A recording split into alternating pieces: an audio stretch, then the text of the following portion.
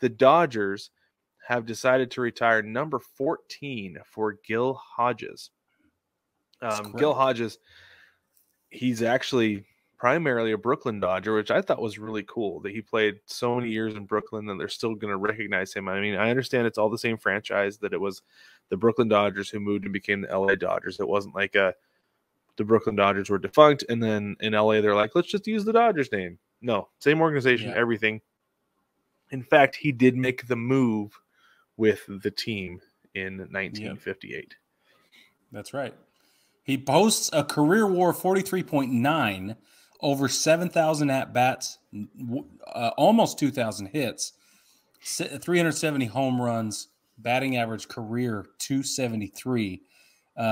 Most people don't know some of this. 3-time Gold Glove winner, 2 World Series championships, 8-time All-Star, Hall of Famer, and you'd think he was in the Hall of Fame since the dawn of the Hall of Fame.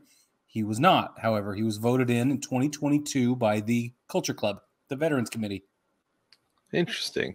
Yeah, and that makes sense why they would just now be getting to retiring his number, because I feel like a guy, if he's a Hall of Famer, it's an automatic, right? You automatically retire the guy's number. Like the Mariners, the only two numbers they have retired are Ken Griffey Jr. and Edgar Martinez. They're the only 2 Hall of Famers, the only 2 Mariners Hall of Famers. Yeah, so it makes sense. Yeah. Something I thought that was super cool about Gil Hodges is that he went back to New York and played for the Mets in 62 and 63.